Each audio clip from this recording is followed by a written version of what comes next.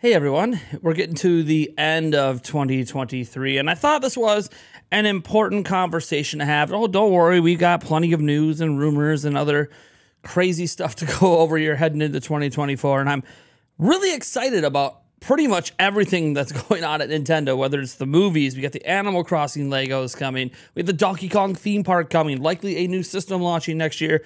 I know some of you don't believe that, but I guess time will tell on that. We have probably a Nintendo Direct coming up early in the year, if not February, maybe March. I have no idea if Nintendo moves it around. Princess Peach Showtime looks pretty fire, Thousand Year Door, etc. There's a lot to be excited about, even if we don't have like that major game, right? We don't know if Metroid Prime 4 is coming next year. We don't know about 3D Mario. We don't know about any Zelda games. We don't know about anything, a new Xenoblade game. Like, we don't know about any big games right now for next year. But look, we're not even to 2024 yet, so let's not hit the panic button just yet.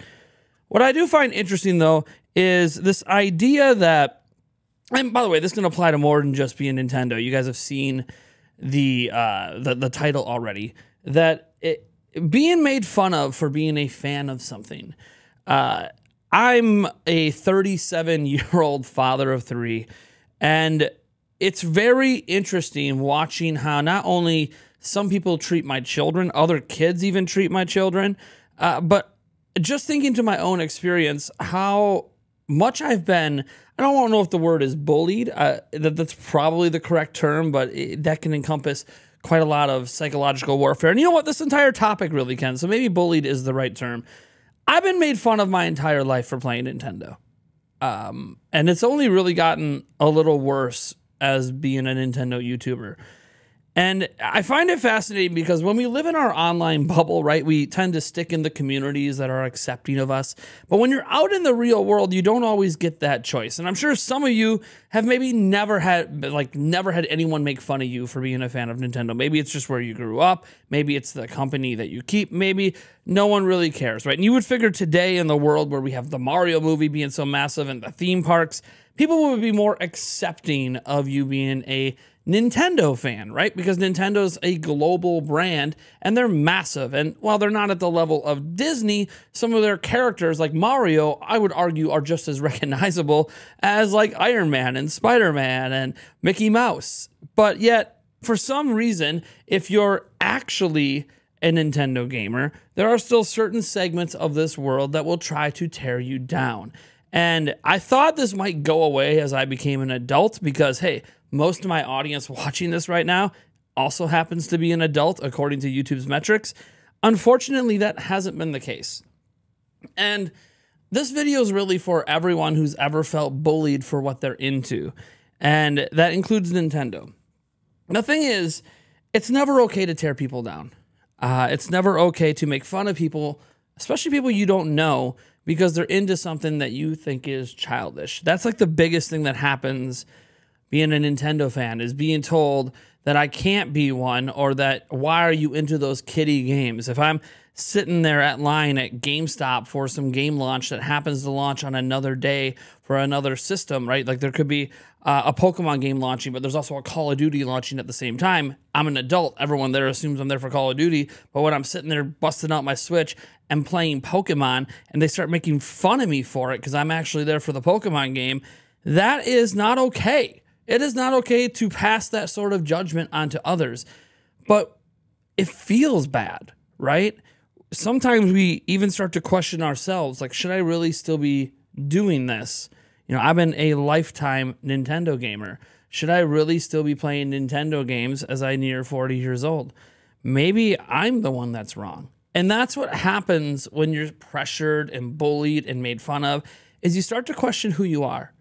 And while we deal with a lot of that questioning throughout our lives, right, as we're trying to figure out, you know, going from being a little kid to being a teenager, becoming an adult, maybe having children, or passing into your 30s and 40s, and we advance in our careers and everything else going on. And as we get older and eventually hit an age where, hey, you start to realize, man, I'm really damn old. I can't sprint like I used to. I can't do this like I used to. I can't jump like I used to. I can't do the things I used to do. It's hard to wake up in the morning.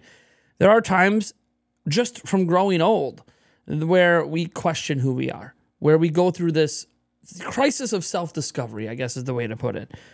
And because that already naturally occurs, I don't think we need the pressures of others telling us what's okay to like and dislike. And unfortunately, we live in a world where everyone is extremely judgmental of others. And maybe you and I are just as guilty. I grew up when I was younger, a very religious family. And I was always taught, hey, if you don't have anything nice to say nothing at all. And I'd love to say that I've always like followed that mantra of, look, I might think something bad, but I'm not going to say it. And I'm not going to act like I've never, quote unquote, judged others. But I also try not to put people down for being fans of things. Like, I'll give you an example. Pokemon Scarlet and Violet to me is a bit of a mess. And I don't really enjoy conversations around most of the Pokemon series. You guys have probably seen this on my podcast. And if you haven't, tune in. On January 10th, we have literally a Pokemon episode. You'll see how like disinterested I am in a lot of the Pokemon conversations. But I don't judge people for being into it. I don't look down on Andres Restart for being into Pokemon. I don't look down on, Jake Randall, another regular on my show, for being really into Pokemon.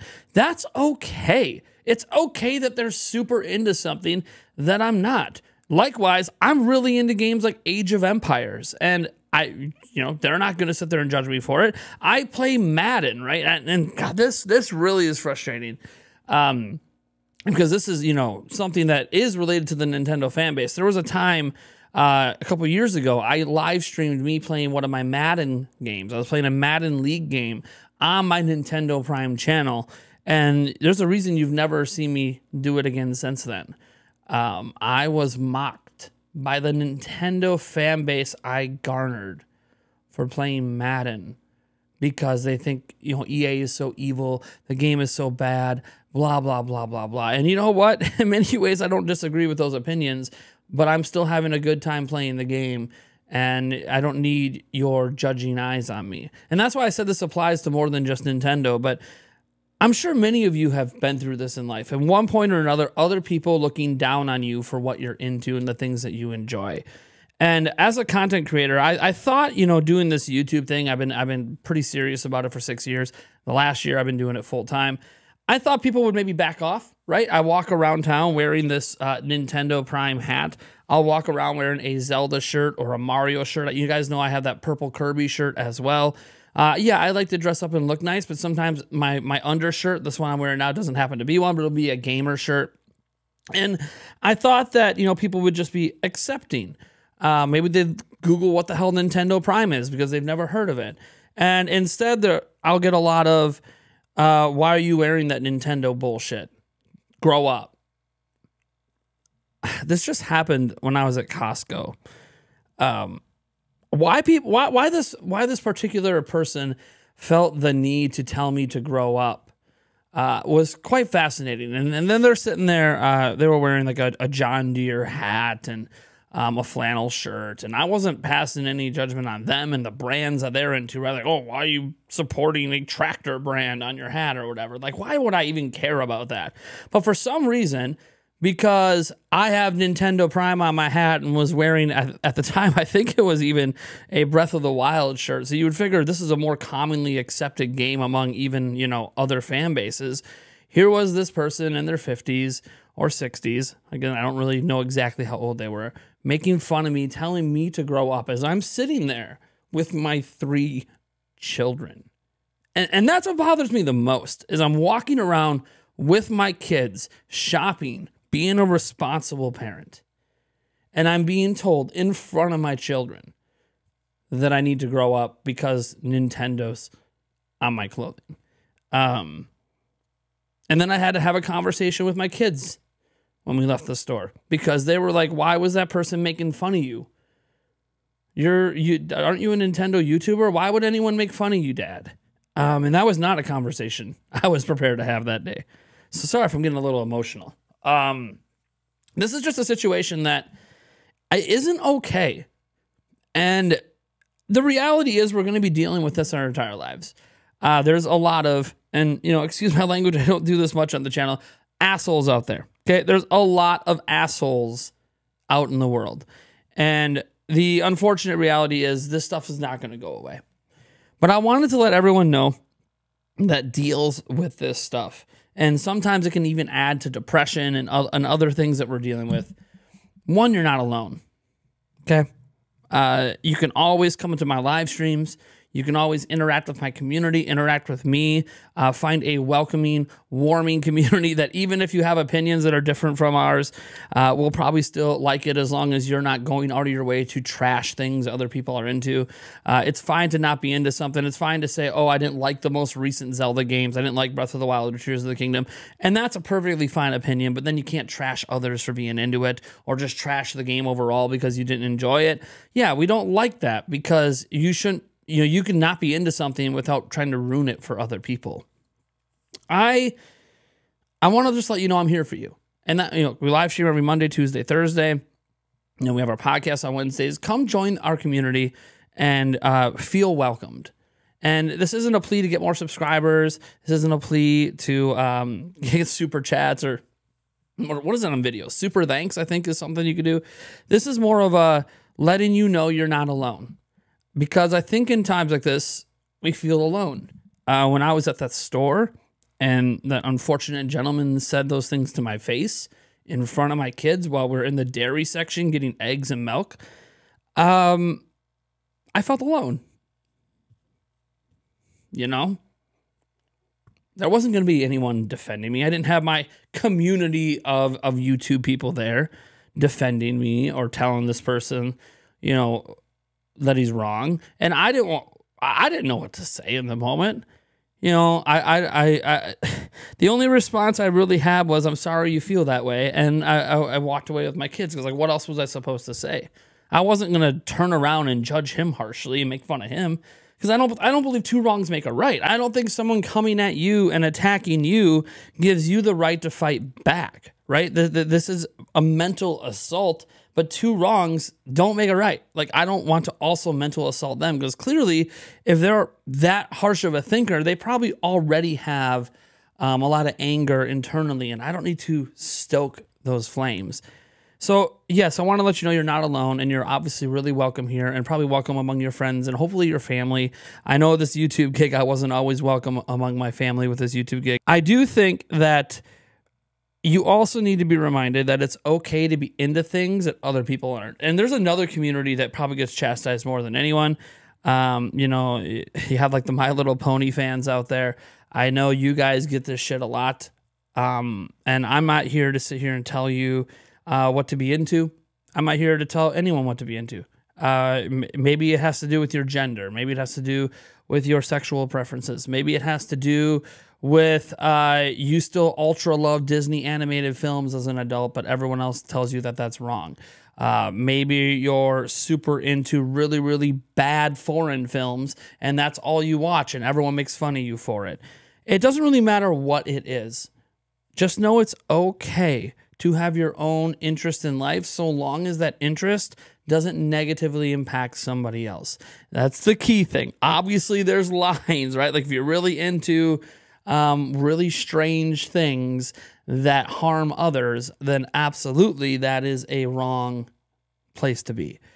You guys probably can imagine the things that I'm referencing there, but unless it harms somebody else, there's no real reason to be ashamed about what you're into. I don't care if it's One Piece and people want to make fun of you for being into anime.